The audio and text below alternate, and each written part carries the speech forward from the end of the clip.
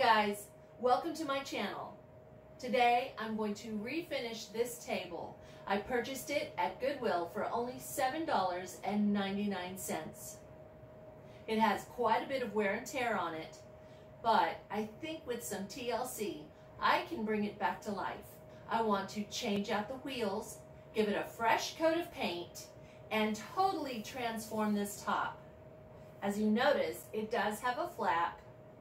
That's really cool. I honestly thought that this was a sewing table, but if it was a sewing table, you would have the flap come out on this side.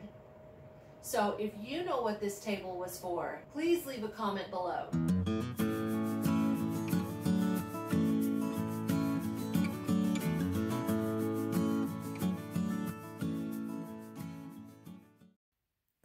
This little cart needs updating fast.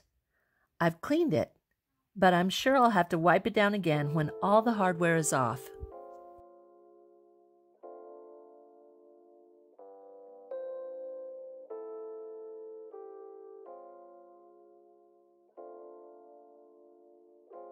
These poor caster wheels have lots of wear and tear, so they will probably have to be tossed. I found a set of casters that have a vintage look, and they will definitely be more functional as well as beautiful. I will keep and use these brackets that help hold the casters in place. I'll just have to paint them for an updated look.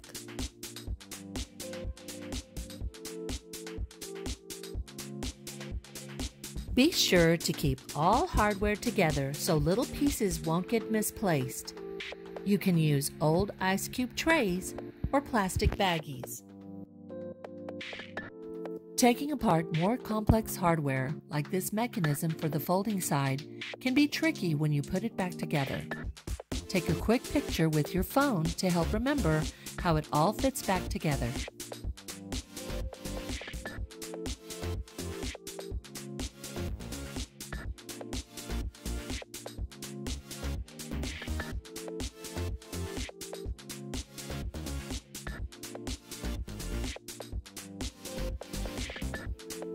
Now, with all the hardware off and wiped down, I can start painting. I've decided to use white chalk paint by Waverly, followed by the Waverly Clear Wax. You can buy these at Walmart.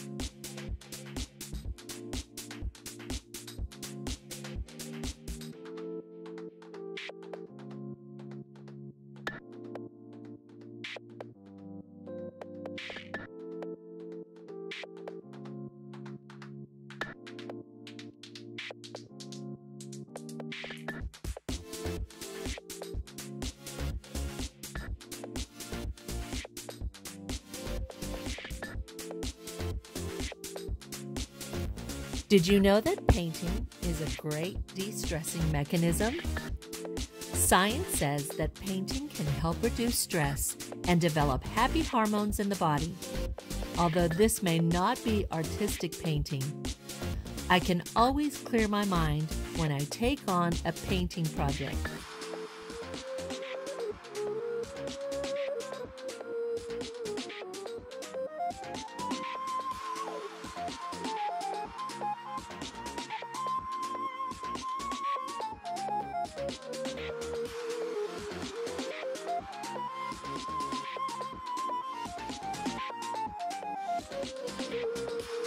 For these caster brackets, I used black spray paint. I followed this coating with a second coat.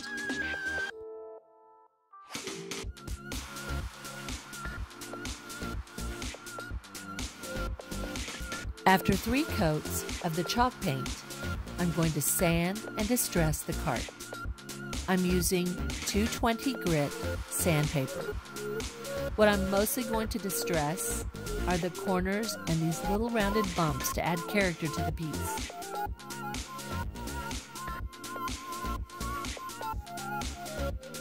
Normally I would sand outside, but it's been raining for a few days.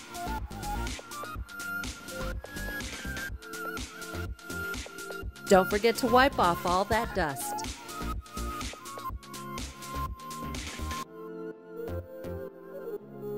Now for the wax. Paint the wax on in a thin layer, allowing a full day of dry time. I use a soft cloth to buff the wax after drying. I will put all the hardware back in place.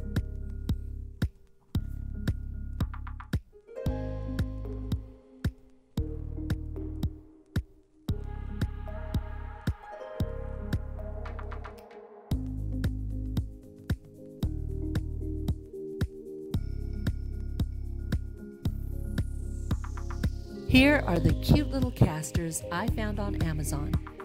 I will leave a link below in the description.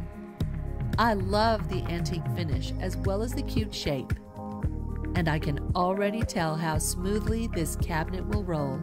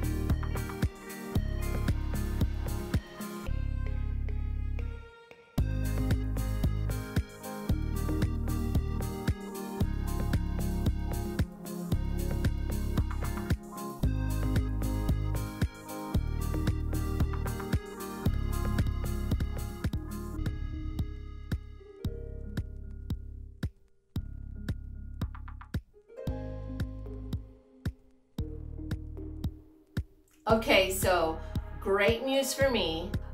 As you remember, I was going to reattach the flap to the opposite side, so this way I could use that flap for my sewing. And I had gotten my drill ready and I was about to make, the holes that I needed. I remembered when I was unscrewing all the screws, I noticed that there were extra holes everywhere, and I thought, that's weird. Whoever put this cabinet together or made this cabinet, they pre-drilled holes for both sides so you could have the flap on either side.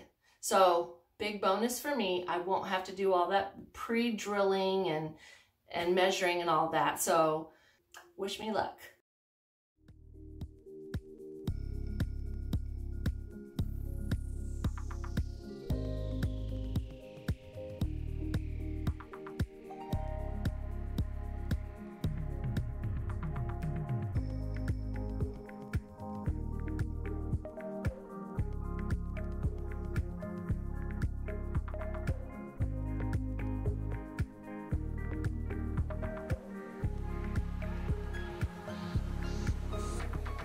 I'm going to prime the tabletop with this TEC multi-purpose primer and spread it on with the foam brush. This is a good surface prep for peel and stick tiles. Yes, I said peel and stick tiles. That will be the tabletop transformation. Super, super easy fix. I'm going to apply it in even smooth strokes and not allowing it to puddle or get thicker in places.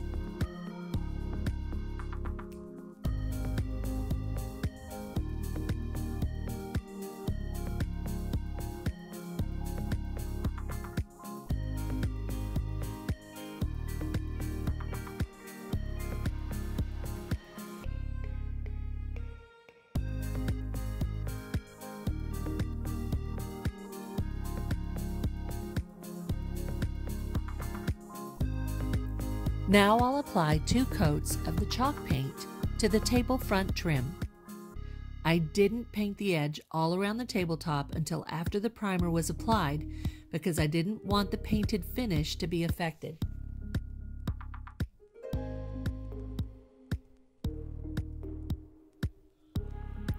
After measuring my tabletop and the table flap, I measured the tile pieces. I found the tile at Home Depot, and I'll leave a link below.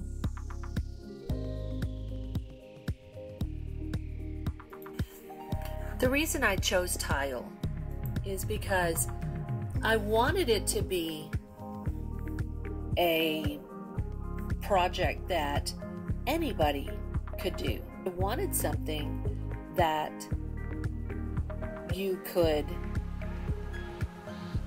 put down and know that it was going to come out exactly as you envisioned.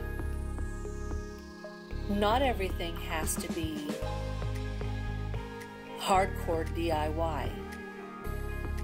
You can have simple, easy fixes that aren't so involved, that don't require a lot of tools.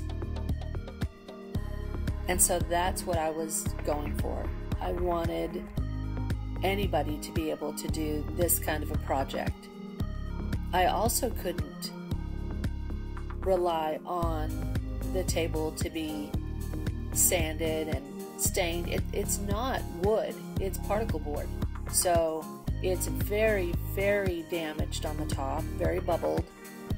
And so I had to find something that would mask that and be very durable. Let's face it, tile is very durable. It's meant for us to walk on.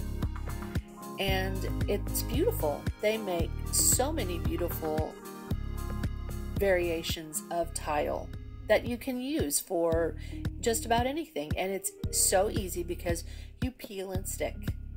How easy is that?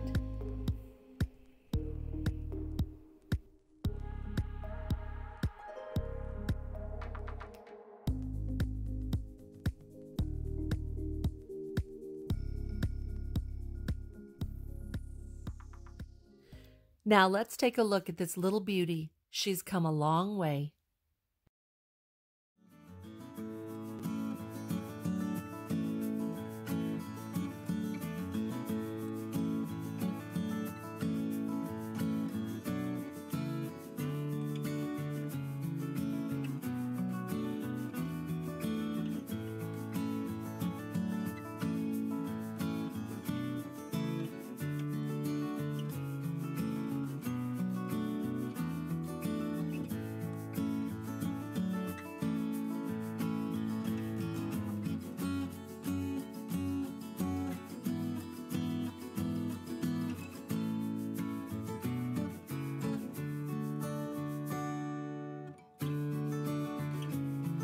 This updated sewing cart is exactly what I needed for functionality and beauty. Well, that's it for my video. If you have any questions, please leave a comment below. Please leave me a like if my video helped you in any way with any future project. I will be posting videos every Monday. Be sure to hit the subscribe button and the notification bell. And as always, thanks again for watching.